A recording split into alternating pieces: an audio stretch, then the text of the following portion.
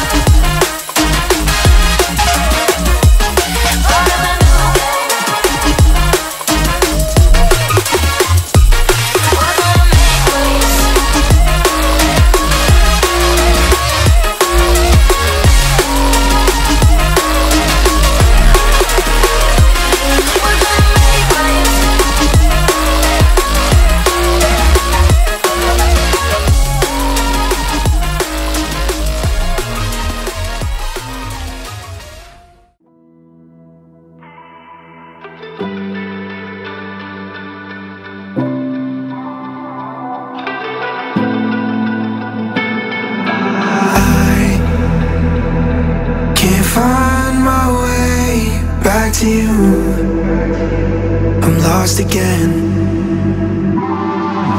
I don't wanna run from all of this. I'm bulletproof, nothing to lose. So break me, I'm falling hard, don't help me.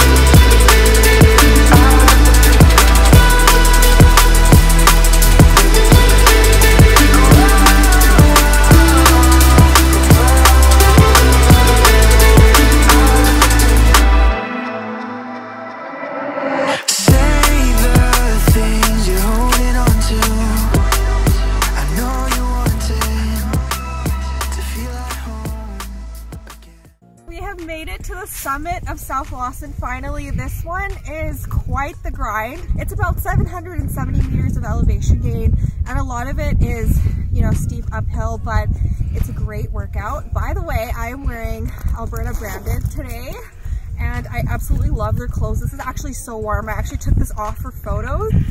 So this is the back. I love it. I got spoiled by them. I got a bunch of stuff and I'll show you guys that in the after hike summary for this video. But yeah, that is pretty much all, and I will see you guys in the next clip.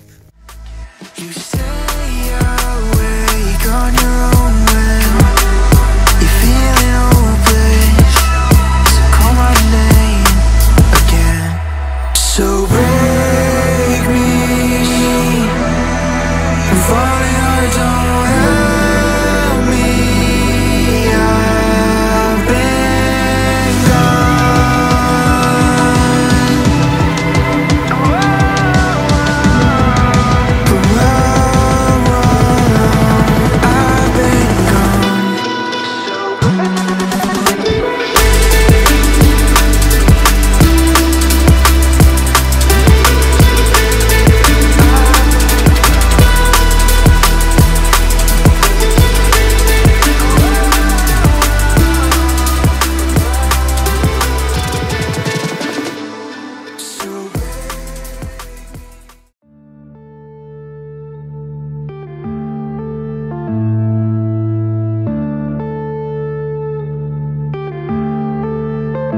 yeah.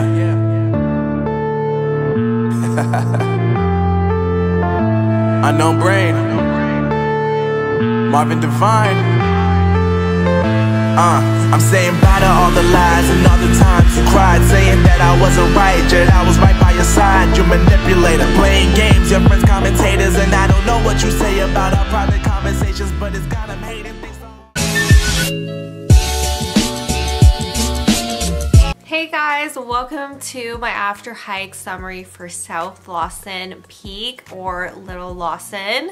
So this one is a beautiful, beautiful hike in any season. I absolutely love this one. It is one of my favorites in Kananaskis. You get a workout, but you get the rewards. Views on this one are incredible and I absolutely love it. I have done this one 3 times and I'm still not bored of it. I did Prairie quite a few times as well, as you guys can imagine. I think I did that one 4 times and I hate that hike so much. I will never do it again. This one, I am open to doing it like 3 more times, to be honest. So this one, I clocked in at 8.2K with an elevation gain of 785 meters. This trail is really nicely packed down. It's a very, very popular trail for the winter time, or any time of the year for that matter. So as you guys can imagine, the trail is very nicely packed down. Micro spikes are still 100% recommended because you are going uphill a lot. A lot of this one is uphill until you get to the last little ridge walk, because you do get a couple false summits on this one, and then eventually you will get onto like a ridge walk.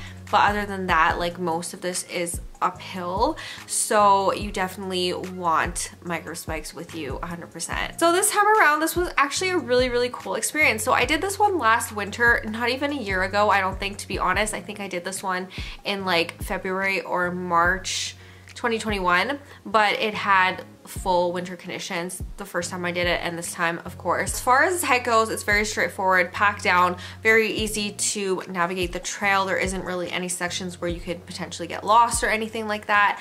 This was a beautiful trail through and through. So there is a couple ridge walks, I would say, on this hike, because you do reach a false summit, and that's kind of a ridge walk, and then you go down, and the views here are incredible. If you're scared of heights, they're probably not that incredible for you, but from here you do go up to the main summit, and then you follow the ridge to the highest point, or the end of the mountain. And from here, last time there was a summit register. I don't know what happened this time around. I did look around quite a bit because I wanted to put my business cards in the summit register, but it wasn't there, and I feel like there is a little nice place for it with like rocks and everything to kind of guard it from the wind and like falling off the mountain, but legit there was no summit register this time around, which I was really kind of sad about, because I do love finding them. I think that they're just like a fun little, you know, a cool thing that you find at the top of a mountain on a hike. I love summit registers, but there was none this time around. And then on the way back, you guys, we had this really cool experience with like the sun, and I did get it on video for you guys, but I did get it pretty fast because it was really cold. at the top, as you guys can imagine, and my friends were all freezing, so I kind of did a quick video of it and a lot of photos, because the photos honestly look like it's been photoshopped. There literally looks like an angel of light in the trees from the way that the sun was hitting at that particular moment. Super, super cool. I've never seen that before. One of my mountain photography goals, I have two.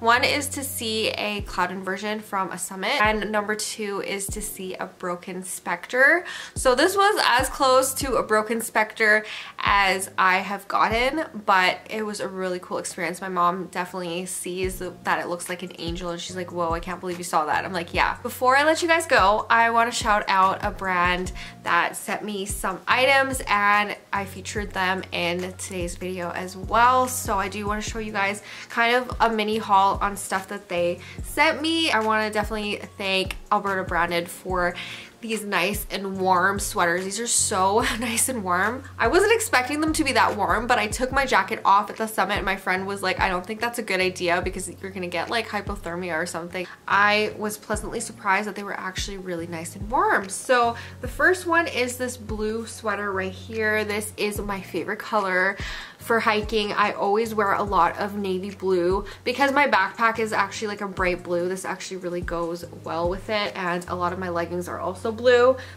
So that is what the back looks like. It is beautiful. I love the mountain peaks and everything. And then that's what that looks like. I absolutely love that sweater. They also sent me this burgundy one. This you guys are going to be seeing in a future hiking vlog. I've already filmed it, so stay tuned for that. It's gonna be in my Heart Creek bunker one, but this one has a really cute logo as well. I think they got the logo and the theme of Alberta like so right with this. And then the back of this one is just plain. This one is a hoodie, and I love this burgundy oxblood color. They legit spoiled me. Like, I wasn't expecting so many things, but the box was like bursting at the seams, and I'm like, what's in there? Thank you so much, Alberta Branded. I love your stuff. And it did come with this really cute sticker. Like that. I just love their logo. I think it's just so perfect. We're not done yet, you guys. There's a few more items here. This one is a beautiful t-shirt. So it looks like this, and this is the logo on this one. Very nice. I can't wait until we have nicer weather and I can actually wear just a t-shirt hiking. I miss those days, you know? The next one is the same one, but black and white. You know what I might do is I might give the white one to my mom, and I might keep the black one for myself and then go hiking with her and take a kind of like a twinsy photo together. I think that would be really cute. This one, again, another color that's completely up my alley. The material on this one is actually a little bit different than the previous ones I showed you. This one is really, really soft, like ridiculously soft. Also, the sweaters are ridiculously soft. They're so comfortable. So I just want to wear them like around my house too. This one is a beautiful blue t-shirt. And then last but not least is this white one here. And I love this one too. This one is so pretty. Has a mountain background with the oil thing. I don't know what they're called, I'm sorry, but I think that this is so cute. I love everything I got. Thank you so much, Alberta Branded, for spoiling me, and I will definitely be featuring them in future hiking videos and Instagram posts and that sort of thing. So definitely go ahead and check them out. I will leave their info actually in the description box below. I will leave their Instagram there if you guys want to check them out. I highly recommend them if you're local, if you're an Albertan like me and you guys like hiking. Those would be amazing gifts to either treat yourself to or give to someone else. And yeah, that is all for this video. I do hope you guys enjoyed it, and I will see you guys soon in my next video. If you guys are not already subscribed, please go ahead, click that subscribe button below. I upload 3 times a week, Sunday, Wednesday, and Friday, and I will see you guys soon. Bye.